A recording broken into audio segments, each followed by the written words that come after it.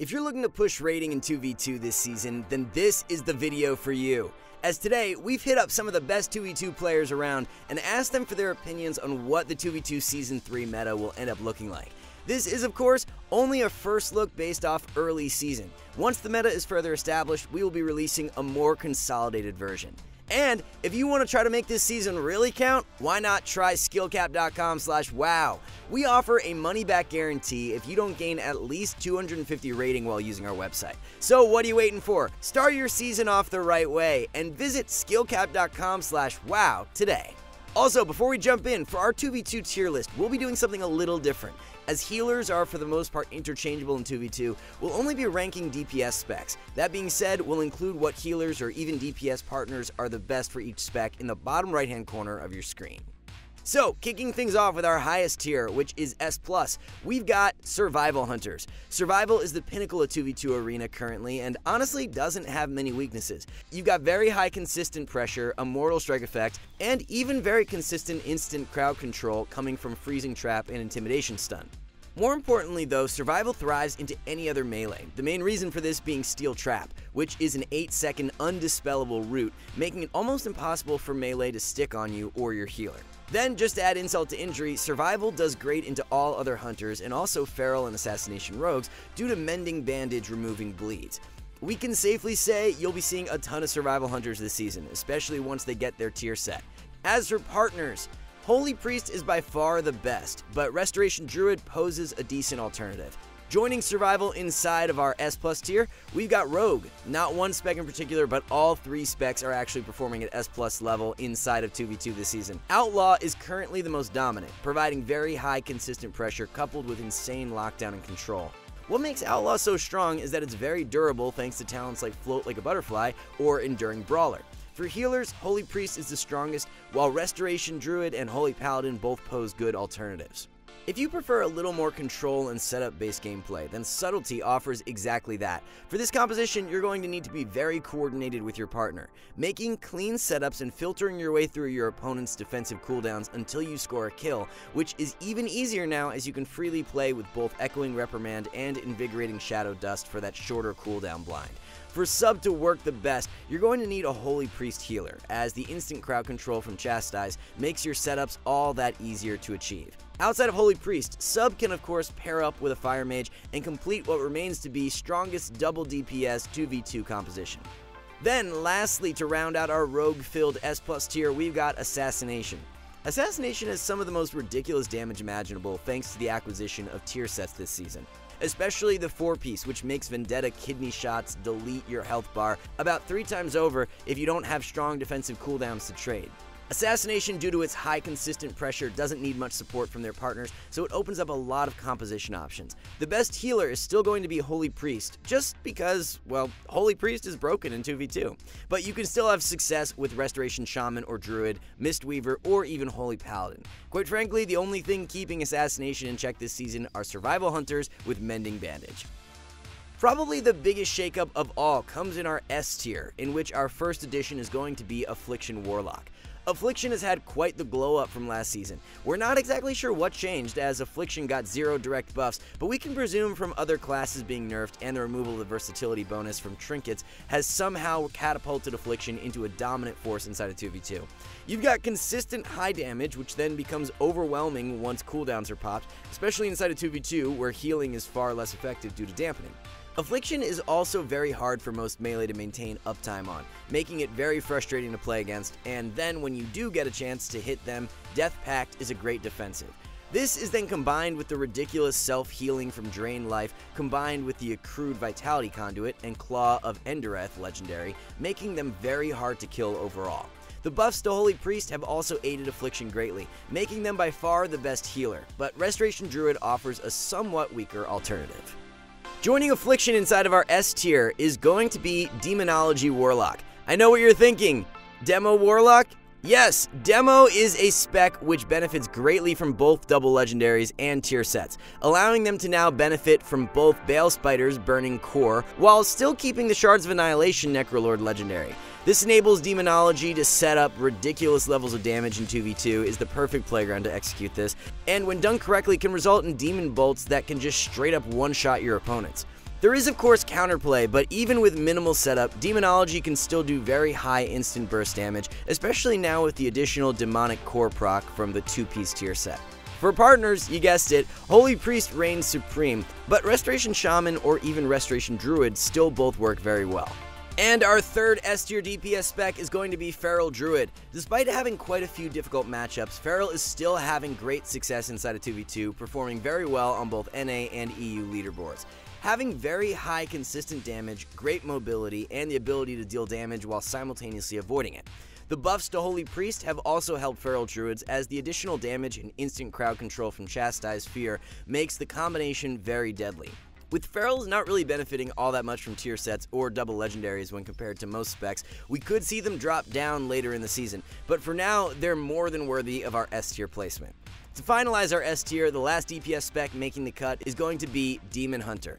Demon Hunters are looking very promising going into the Cosmic season, with their 2 set only adding to the ridiculous levels of damage they're capable of dealing, not to mention the 4 set helping to reduce the cooldown of meta, which is often considered almost a soft enrage for most 2v2 games. The only thing keeping Demon Hunter in check currently is their defense, being one of the more squishier classes inside of 2v2.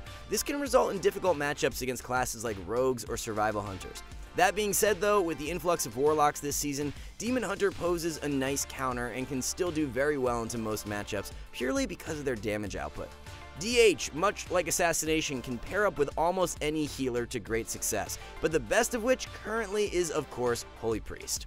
Speaking of matchups, did you know there is one website where you can learn how to play your 2v2 matchups directly from the pros? I'm talking about skillcap.com, of course. Right now, for prices as low as $4.99 a month, you can get instant access to over 600 videos designed by some of the best players in the world. Our arena commentaries feature pro players who take you step by step through your hardest matchups in both 2v2 and 3v3.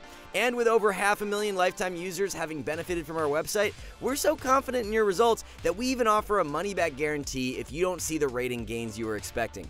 So if you are ready to start the ultimate PvP journey, look no further than skillcap.com/wow today. Link in the description below. Moving down to our A tier, now we have some specs you may not have expected. First of which being Arms Warrior. Arms has had probably the biggest fall from grace of any spec this season inside of 2v2.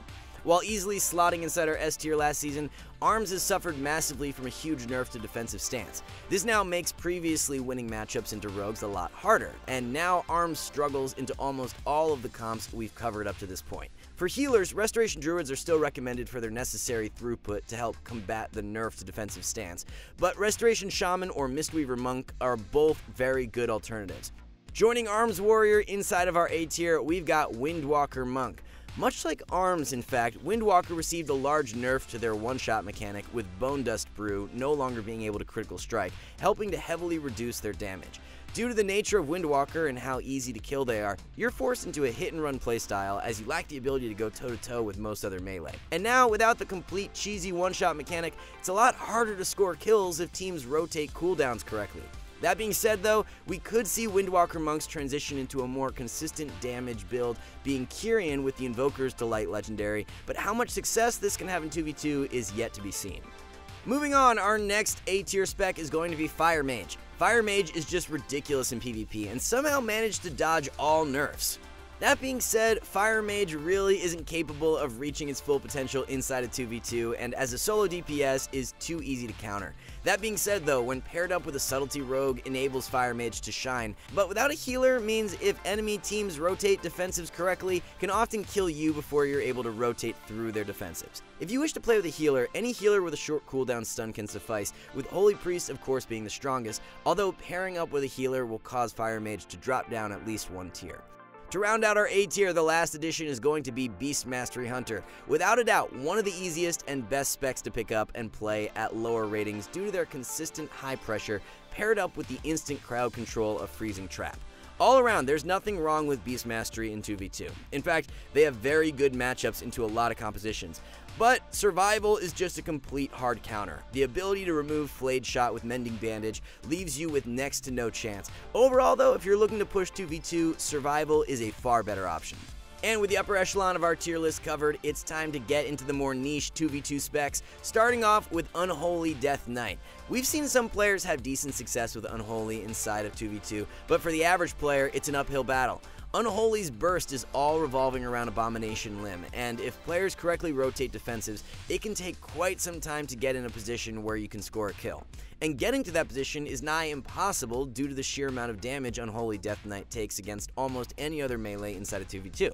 For healers, surprisingly, Holy Priest is the strongest, with Restoration Druid and Restoration Shaman being the two next best alternatives.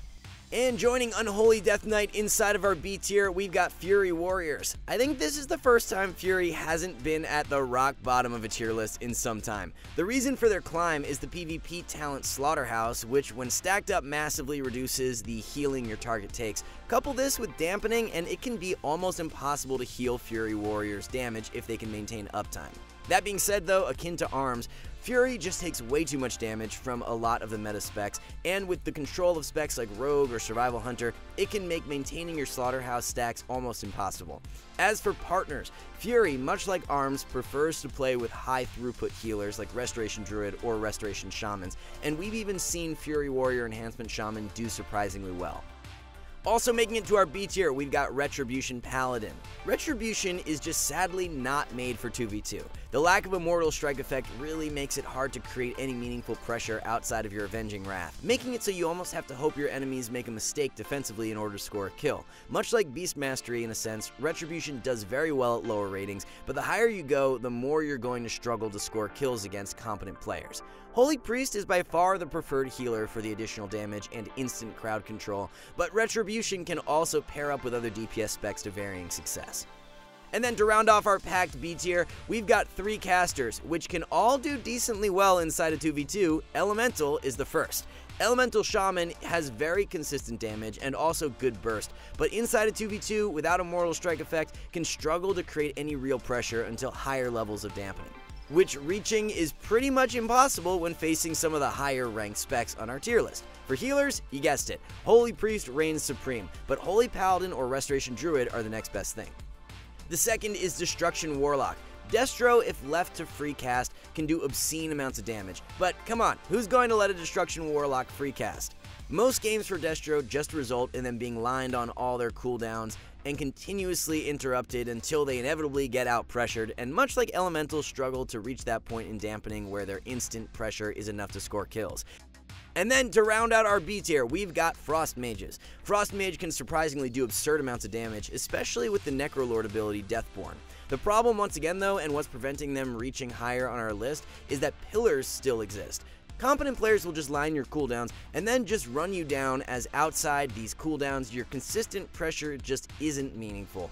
But thanks to your mobility and slows, you can do very well into a select few melee, making the game very drawn out and miserable for all involved. Okay then, now we're going to be dropping down to our penultimate tier. All these specs are sadly just not made for 2v2. First of which is Marksmanship Hunter. While definitely capable of killing people in the opener, Marksman runs out of steam very quickly, and with being reliant on standing still in order to pump out meaningful damage, you will struggle into almost all melee that can maintain uptime. Plus, come on, why play Marksman when you can play either of the 2 Hunter specs, which are both infinitely stronger inside of 2v2?